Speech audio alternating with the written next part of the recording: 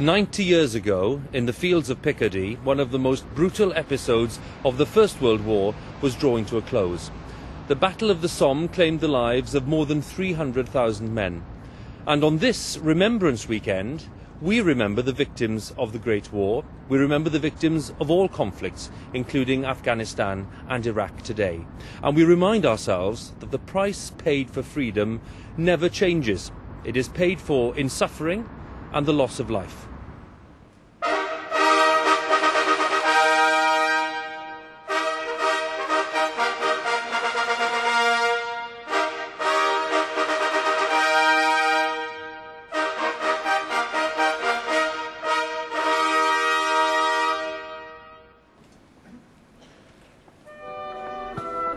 The anthem, "Make Me a Channel of Your Peace," is sung by all angels. Yeah.